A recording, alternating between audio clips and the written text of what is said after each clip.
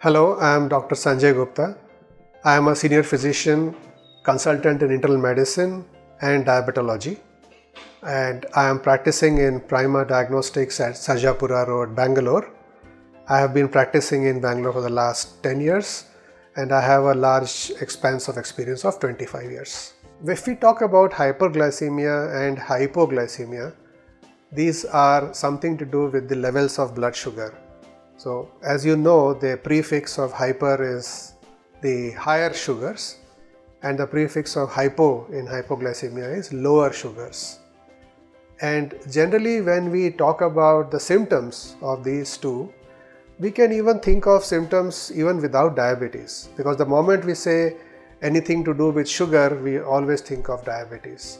But do you know that there are conditions where physiologically we have to go through a higher level of sugar and a low level of sugar? Like for example, once you get up from your lunch, you might have high sugars, but not necessarily it is a hyperglycemia because it is physiological. And hypoglycemia, when you are starving or when you are physiologically feeling that you have to eat, or rather you get an appetite, maybe your sugars are low. So these are the signals which the body gives you or the brain gets, especially when you have fluctuating sugars. Now, hyperglycemia should always be considered in terms of a chronicity of the events, or the chronicity of the condition.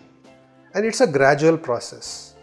Hyperglycemia, if you consider from a pathological point of view, it may be developing over a period of time where the levels of sugars cannot be metabolized and they persist high in spite of the physiological variations. And hence it becomes important to understand whether they fall into the range of diabetes or not.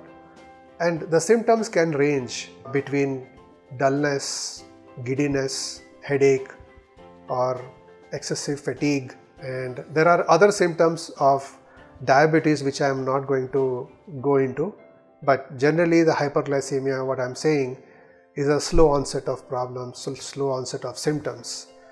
Very strangely, the symptoms of hypoglycemia may be also a little bit more pronounced, but maybe having the same category of events. For example, giddiness, like I said. Giddiness is a very, very prominent and common symptom in hypoglycemia, and it's an acute problem.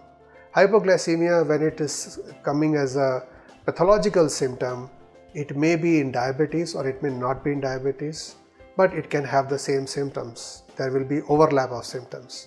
The only place I feel that there will be no overlap of symptoms can be when the patient is feeling altered sensorium. Otherwise, it can be very high sugars giving altered sensorium. But a moment the sugar is going below a certain level, brain stops recognizing or brain stops getting oriented to that level of sugar.